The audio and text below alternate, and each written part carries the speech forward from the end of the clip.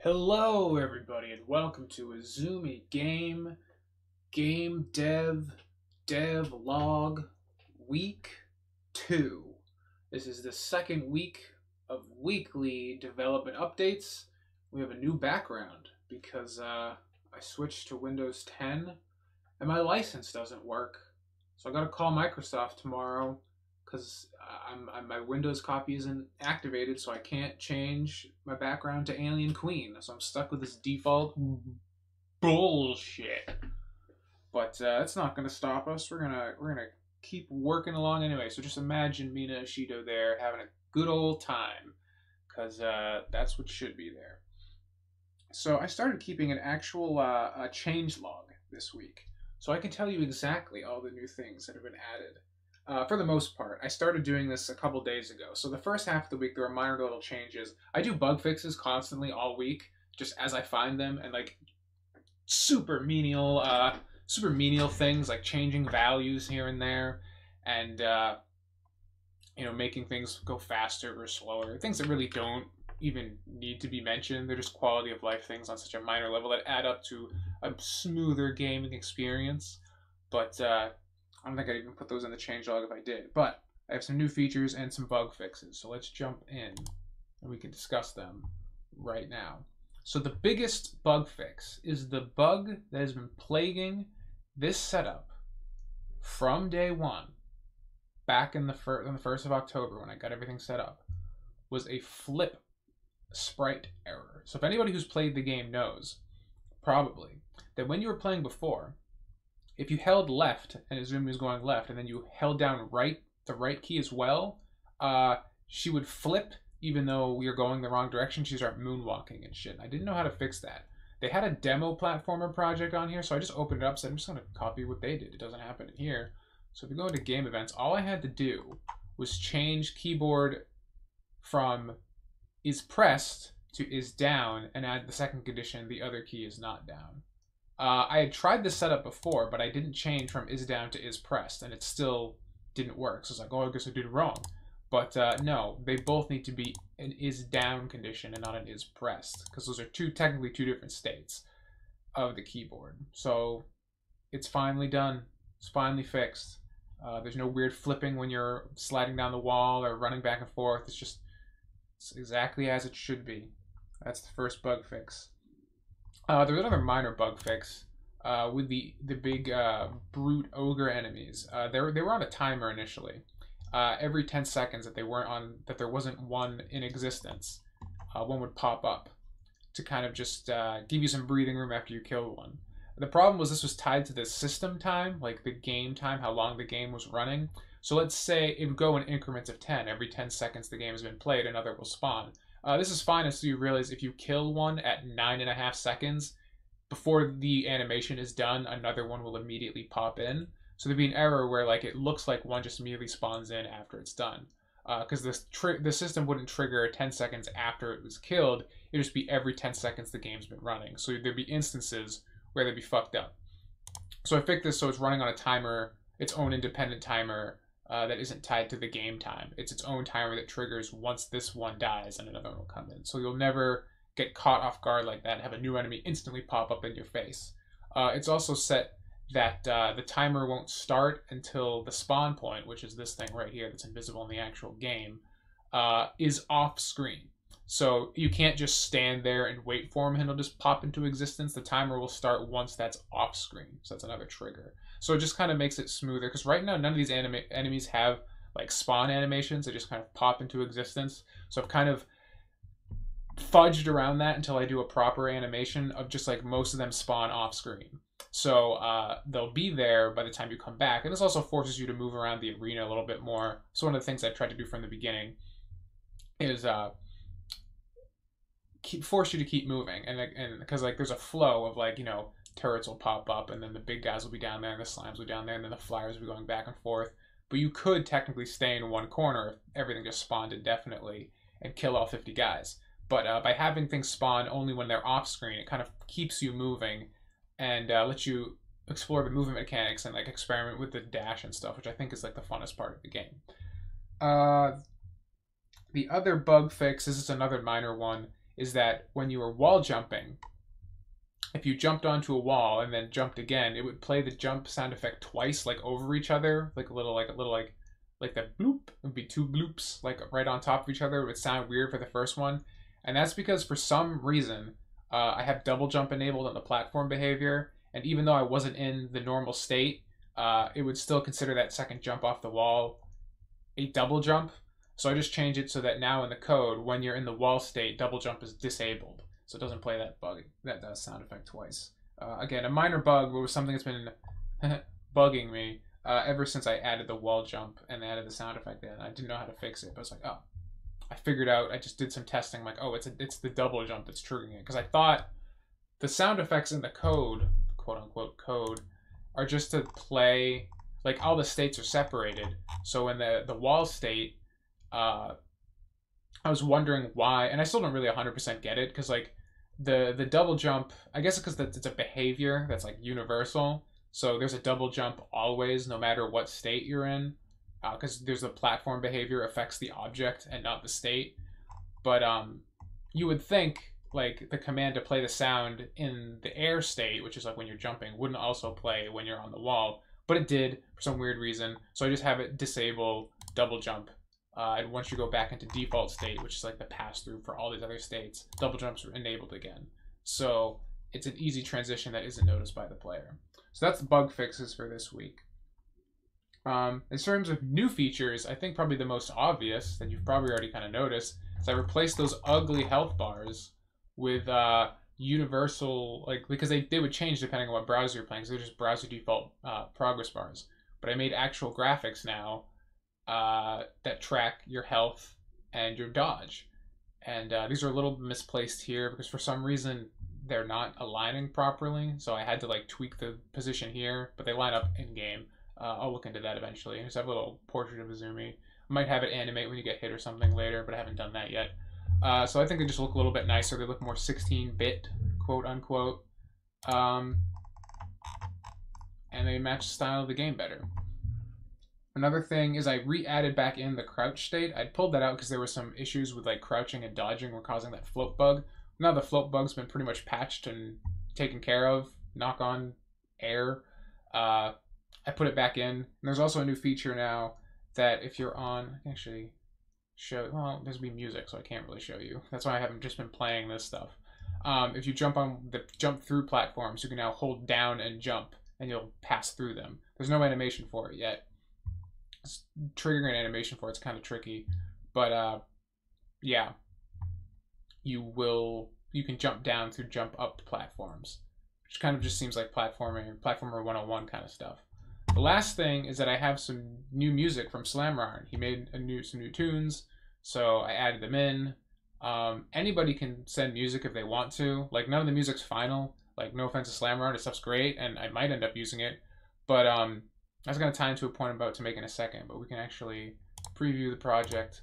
Another thing I added that's actually new is, you'll see in a second, I added in the I Am Games logo, because like the I Am Games is kind of like the parent thing of Namco Bandai, and now Namco Bandai has a fade in and a fade out to make it look a little bit nicer than just popping in and out. The rest of this is the same for now. No sound effects added yet. Let's see, a little bit of a different song here. No, it's really loud. I'm going to turn that down. I am so sorry. I had to reinstall all the software because now I'm on Windows 10.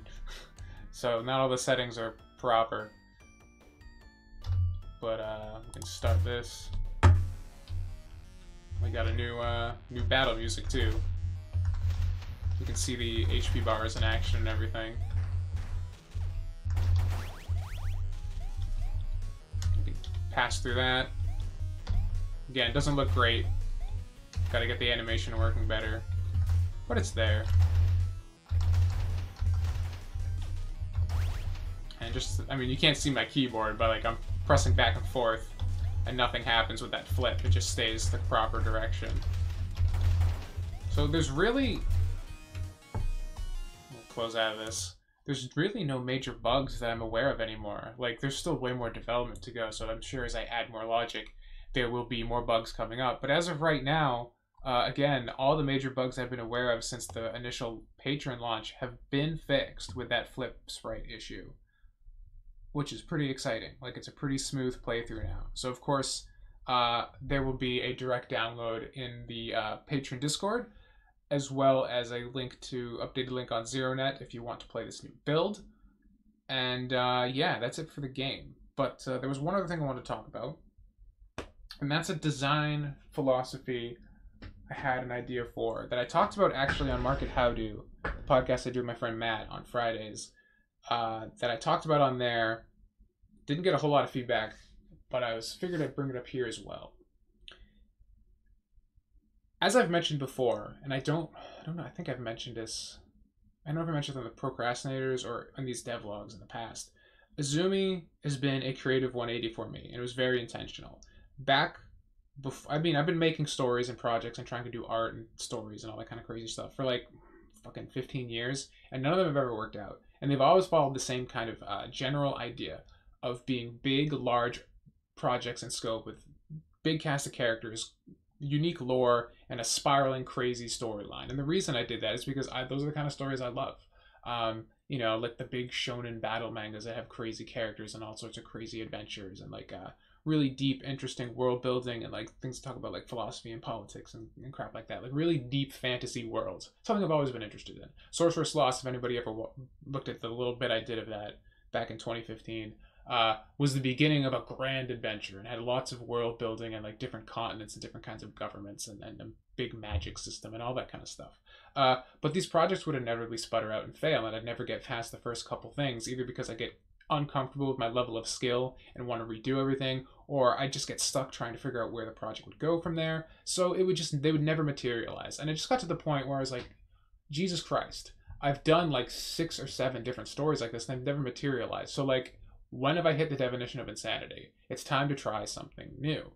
So I had come up with this character Azumi because I was in a Discord group doing like weekly work meetings, kind of making sure we all stayed on progress, like an accountability group, I suppose. And they were all working on games, and they kind of were like, dude, you should make a game. And I was like, I don't really, because like I was just big in Sorcerer's Lost mode still until earlier this year, around April or May. And I was just like, Sorcerer's Lost would make a terrible game. Like I don't want to make it a game. It wouldn't make sense. It would have to be some like RPG. I'm not really big into turn-based RPGs, and I don't want to make an action RPG. Sorcerer's Lost is all about this grand story and like this character development. Like I could do that with an RPG, but all the gameplay just wouldn't serve the story. Just be slowing it down and bogging it down. I don't know. No real interest in doing that. I just would want to tell a non-interactive story. It would be less work, and I could focus more on the part that I actually was caring about, which is characterization of the story. So dumb idea. Shot it down. But it planted a seed in my head of like, if I was going to make a game from the ground up, what would it be? And that kind of started the idea of Azumi. And I pulled a lot of inspiration from her from like the old PlayStation 2 kind of mascot characters like Crash Bandicoot and Spyro and Sly Cooper and Jak and Daxter, and some of the later kind of 2000s edge that they got like in Jak 2 and Ratchet Deadlock and things like that. Combined with the idea of the kind of edgy Newgrounds animations from the early 2000s, things like Xiao Xiao and Madness Interactive and things like that. So it kind of all coalesced into this character. And it was different because when I came up with the character, I was thinking more gameplay, so the character is very flat. It doesn't have a lot of backstory. I don't know much about Azumi as a character. She just does cool shit. Kind of like, a Xiao Xiao, if you ever watch Xiao Xiao, like, you don't know anything about that stick figure character. He just is a badass and does badass shit. And Azumi's kind of the same way. A little bit more developed, but in the same vein, much more on that side of the spectrum than something like Sarah, where I had entire like backstories and histories and childhoods and all this stuff fleshed out. And the world building of Azumi is completely stream of consciousness. It's like rule of cool all the way down. Anything I think's cool, I'm just throwing it in. I don't care about cohesion or logic. It eventually, like, that idea was a springboard of me saying, for Azumi as a project, I want her to be purposely opposite everything I've attempted to do before, because none of it worked. So let's just go in the complete opposite direction. Instead of like looking at the shonen battle manga and the deep kind of like comic books and stuff that I take inspiration from, let's take inspiration from another source. These like early 2000s mascot characters and Newgrounds, which was light on plot, and more heavy on style that I still like. And let's see what happens with that. And it's been very creatively freeing. And the projects, like, I don't feel as pressured because there's not as much to do in terms of like having to build entire like lore and plan out really complicated and difficult things. Like with this game, I can just focus on making a functional game and creating the art assets. And like in terms of like tying everything together, like why is there a skull with a little slime thing inside of it? Why is there a big ogre? Why is there a little flying mosquito monster? I don't know. They're just there. There's designs. Like I don't have to think about that part. And that's been different, but easier and arguably more effective. So the reason I bring this all up is that this next idea is something also very opposite of what I've done my entire creative career. The big artist that got me inspired to start making things online and being an independent content creator was a guy named M.Strange. If you follow me for any amount of time, you've probably heard me name drop him before. And he's a one-man show. He does everything by himself and takes pride in being a solo dude. He made 3 animated feature films by himself, made tons of previous shorts before that, working on a big, huge platformer game all by himself. Like, he's a solo dude. I took huge inspiration from that. I love the idea of being a one-man band. I love having the control. But look where it's gotten me. So, interesting thing, this guy right here, I did not design him. One of my friends, Ashley, she designed the enemy for me. And then I took it, I reinterpreted it, I made the 3D model based on her concept art that she gave me because I needed an enemy and I didn't have an idea and I only had a few days left. There's another couple of enemies that my other friend, my artist friend Carpet Shark, which you can find on Tumblr, her art's great, they did an enemy designs for me as well. And there's another one that I think is really cool. I think I showed the concept art for it. It's like that black silhouette cat sort of thing. That might be a mini boss at some point in the final game. So I didn't come up with those designs. I took them and made them mine. But I got 2 cool enemy designs that I wouldn't have had otherwise. You know, I designed Little Flyer Guy, I designed the slime, and I designed the skull turret. So, like, those are the designs I came up with, but then I had help externally to do other things. That made things easier. That help allowed me to get the deadline on time, get that November 8th product shipped, because I would have taken way longer coming up with enemies, or I would have done really shitty ones that didn't look as good. And something I've been thinking about in terms of the internet is that we now have this like culture where the back and forth, the interconnectedness, and like the I don't want to say fan, but like audience participation is almost expected to a degree. So my idea was that maybe this should be another area where I purposely try and do the opposite of what I've done before and run with the idea of crowdsourcing lots of things with the game. Like I'm already crowdsourcing the audio. Like I have all these music tracks from Slamron, and I didn't even ask. He just bombed into my DMs like, "Yo, dude, I want to do music. Like, you want to have it sound like Sega? Like, here you go." And he just keeps sending me tracks. And I'm like, Jesus Christ! Like, if I didn't pay my fucking credit card bill and have no money right now, I'd PayPal you something. Like, you're making me all the shit. And I don't agree with taking stuff for free, you know. But crowdsourcing, that's something I've never been comfortable with from a pride standpoint, because my huge artistic inspiration and my guy, my like self-proclaimed mentor, that guy who inspired me to make art online the way that I do now, doesn't do anything with other people. You know, he has voice actors and a little bit of music help, but he knows how to make music and does music for all himself. He does all the animation, all the design, everything. And so I took that at a very formative time in my life and was like, that's what I want to be. And I've always done that.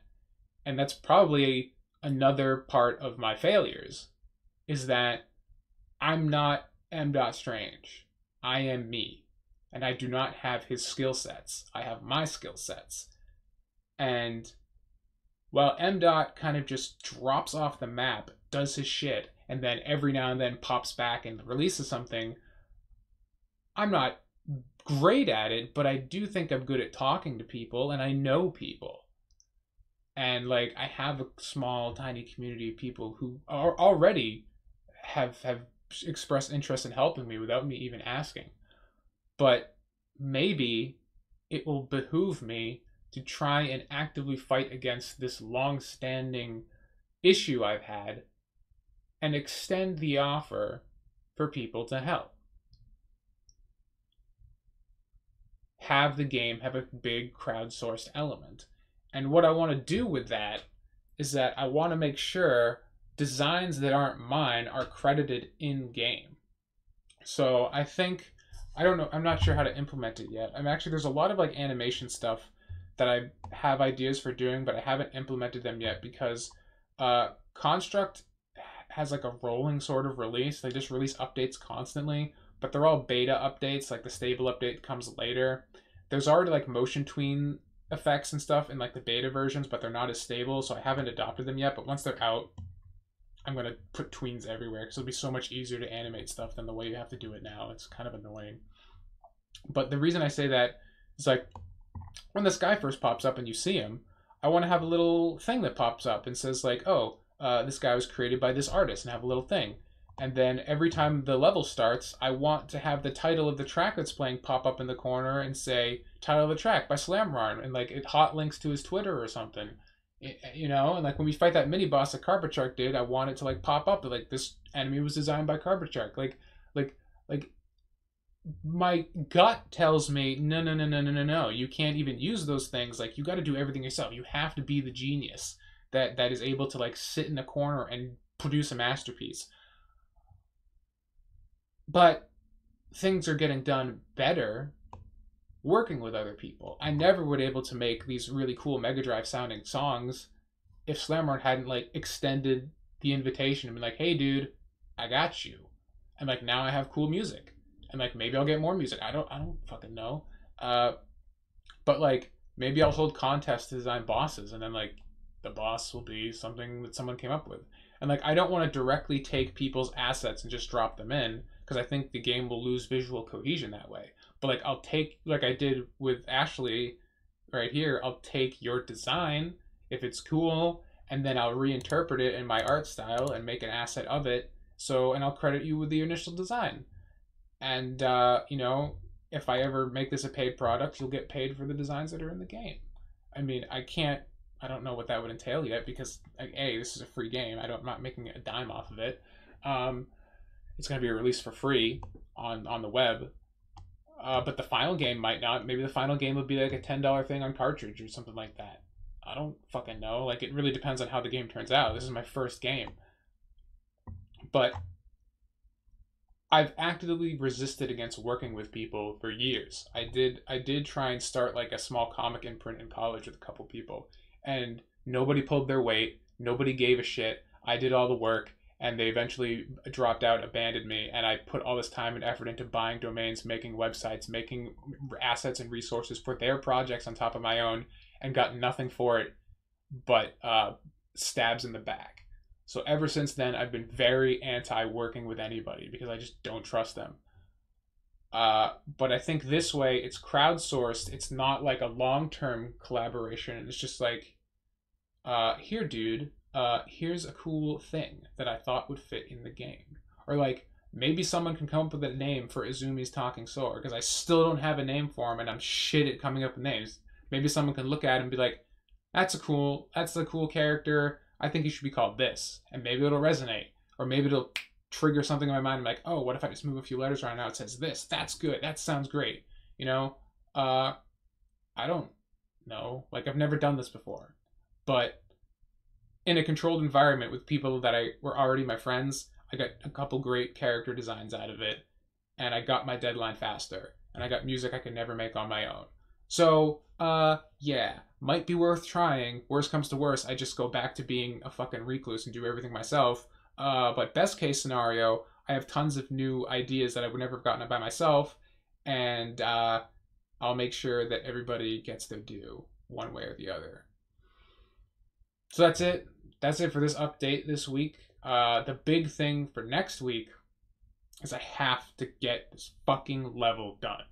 I'm tired of looking at a green void, and I think it's starting to hurt the marketing of the game, because every time when I started and I posted like GIFs and stuff, people ate it up. Like, whoa, it's cool, it's a fucking game. Nobody cares anymore, because I'll make an update and it just looks exactly the same. Like, this level has been basically the same for a month and a half, almost 2 months now. Like, there's been tons of under the hood changes and mechanics added, but visually it looks the same. Nobody cares anymore. I barely care anymore. So the other thing I want to do is I want to add cutscenes, like little like intro cutscenes, like when you come into this room, like the doors lock and that's when you're trapped and stuff. But I can't do that until I have the actual assets to make those cutscenes work. So I'm kind of at a standstill at this point. Until this level is made, I can't really do much more. So it has to happen. So that's going to be the bulk of development this upcoming week, is just making the final level design and tile set and tile atlas for this level. It'll be big to do, but I'm hopeful that it'll be good. So that's what I got. Thanks for watching, and I'll talk to you guys next week.